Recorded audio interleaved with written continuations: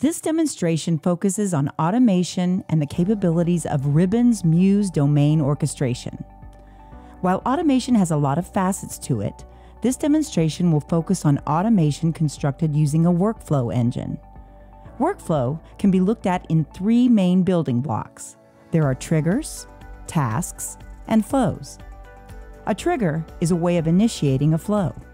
These are based on events occurring such as an alarm or a state change in a network entity, or on a predetermined basis from a user-defined scheduler. Users can also initiate flows manually. The next building block is a task. A task is basically any action. It could be to retrieve information from or update a database, query the status or make changes to a network element, initiate a verification routine, invoke a path computation, reroute a service, and so on.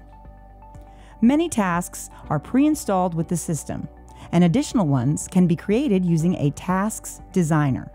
Last but not least is the flow.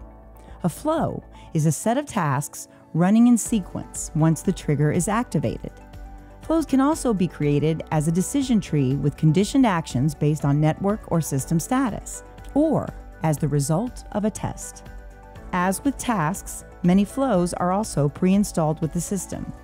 Additional flows can be created using a workflows designer. In this particular demo, we receive a loss of frame alarm on an optical connection. The automated workflow is used to determine whether the problem is at Site 1, Site 2, or within the network. While there are many small housekeeping steps the workflow needs to take, its main elements are as follows. As a first step, it shuts off the lasers. The workflow then performs a loopback test at Site 1.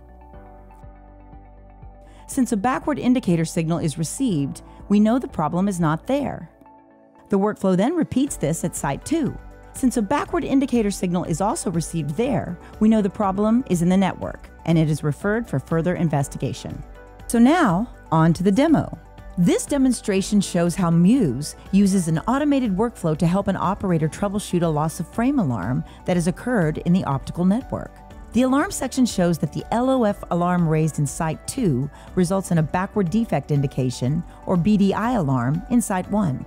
We start by selecting the desired troubleshooting workflow and directing it onto which network elements and ports to operate. When a loss of frame alarm is raised, it is likely that the network optical connection is severely degraded or one of the far-end optical transmitters is malfunctioning. The workflow will help the network operator locate the alarm root cause by running a predefined set of tests. We now see the workflow come up. As a first step, the service endpoints are populated and the lasers are turned off. The workflow now starts to analyze whether the problem is at Site 1 by activating its laser and performing a loopback test and forcing a BDI signal at that site.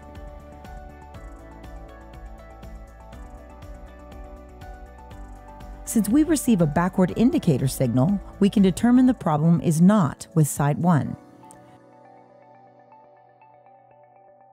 The sleep box resets the alarms and allows the system to settle.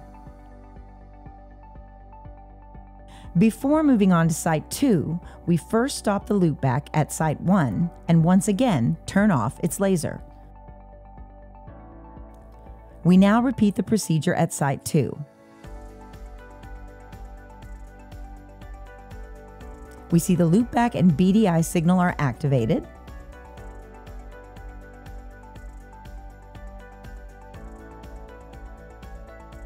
Since we also receive a backward indicator signal here, we can also determine the problem is not with Site 2.